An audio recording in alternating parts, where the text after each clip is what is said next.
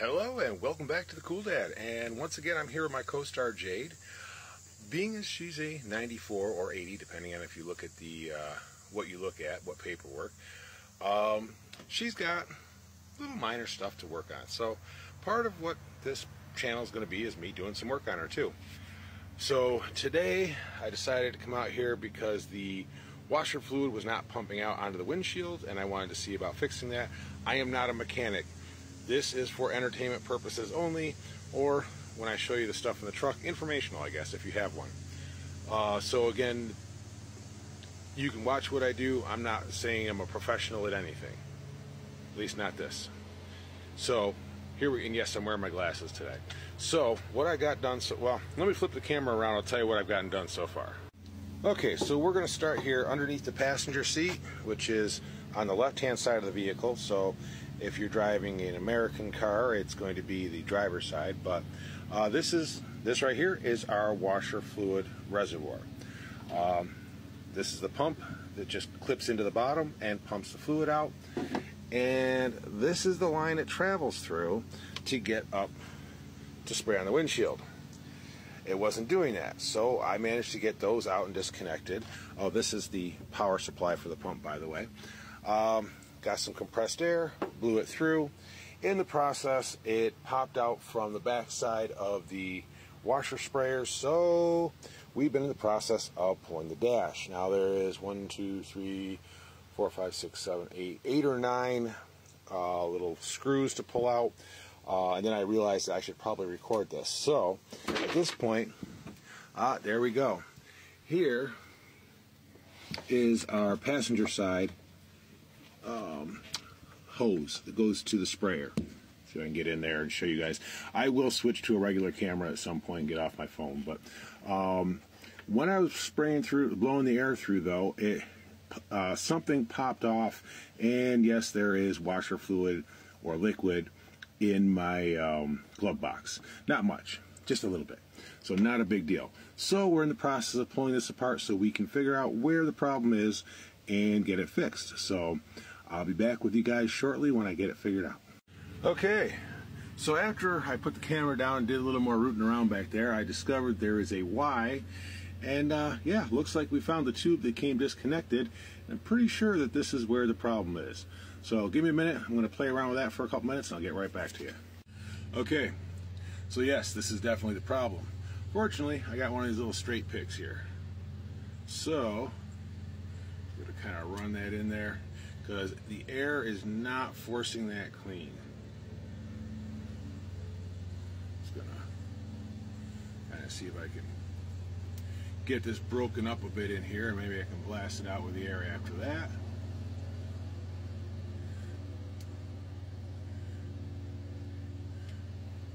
That's loosening up a little bit, I think. Oh yeah, I think we can get this cleared out now. Give me just a second, I'll be right back. Looks like we got this cleared out. Now, what I'm going to show you guys, this little piece here, now this is the end that goes towards the washer fluid pump. There is, if I can get the camera, see, you can see that little silver thing in there. That is a ball bearing check valve. That keeps the washer fluid from flowing backwards. Wait. Yes, sorry. It goes up this way, not back that. I'm not a professional. I'm just telling you what I'm finding as I'm finding it. Now, I've been debating, seeing about taking this apart further. Well, let's see if it'll come apart. There we go. And yeah, well, you can sort of see that's cleaned out, and that is as well, even though it's harder to see. Sorry, somebody mowing in the background. Okay, now inside here there is a little spring that keeps that little check valve in place, so be careful not to pull that out if you're doing this. That's my advice.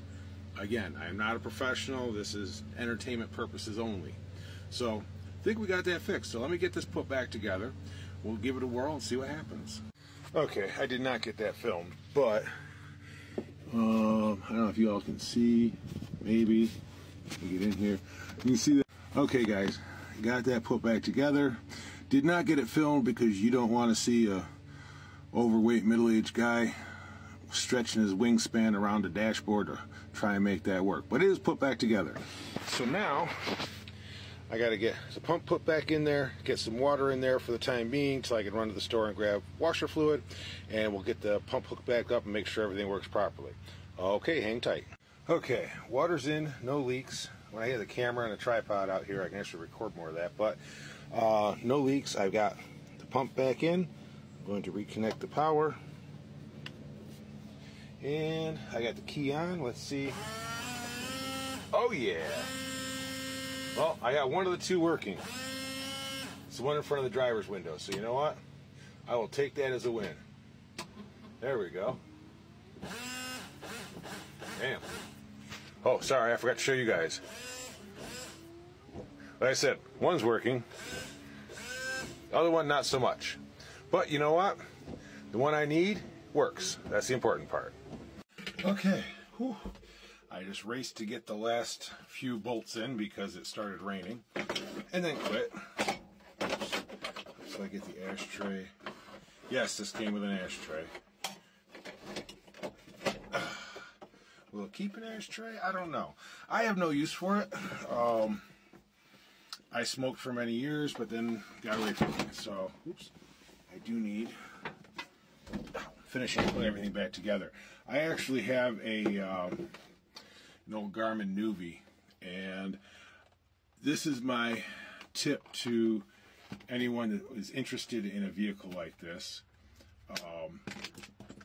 I got the Nuvi out because it has the option to display your speed in miles per hour, and since this dashboard is in kilometers an hour, the speedometer is, I'm sorry,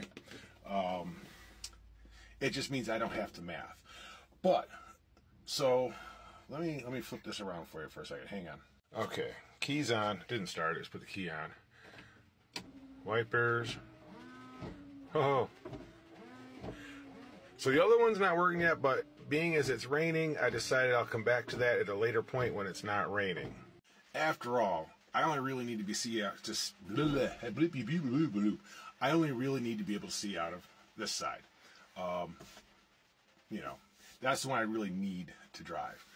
So one of the things I want to say about this, one of the reasons I went with this particular type of vehicle, there's several, but one of is because they're, for lack of a better term, simply put together.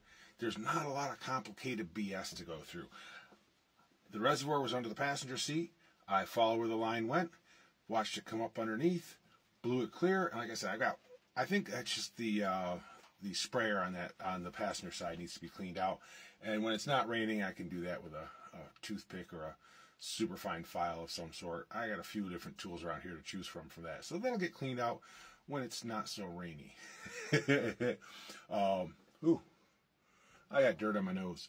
That's okay. Gotta go grab a shower anyway. So anyway, we've got Jade's, well, at least half of Jade's washer fluid pump working now. Well, the pump's working, the whole half the sprayer's working. So that is an accomplishment for today, and I'm very happy with that. This week she'll be getting licensed and on the road, and I'd like to be able to see if I'm driving.